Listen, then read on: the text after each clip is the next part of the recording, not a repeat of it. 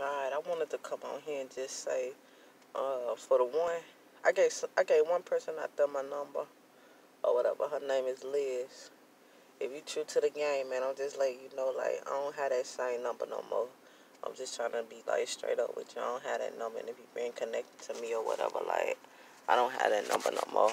And that was really my sole purpose, because if I was in a predicament to where I'm reaching out to somebody and I'm really true to the game, then I would want to know, like, why this person probably not responded to me if I'm reaching out and so forth, so forth. So that's one of the reasons I made this video. And I'm also touch base on the reality of this world, man. Like, you gotta really just kind of sit down and just try to decipher what is for you, man. A lot of this shit is just crazy. It's so predicted. It's made up. The watchers out there that's really watching you and so forth, like,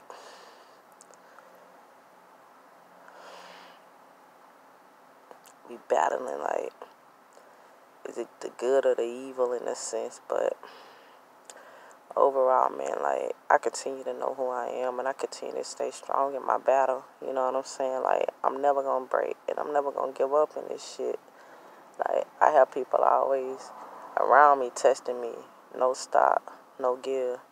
You know, I have certain relationships coming into my life, and I gotta sit up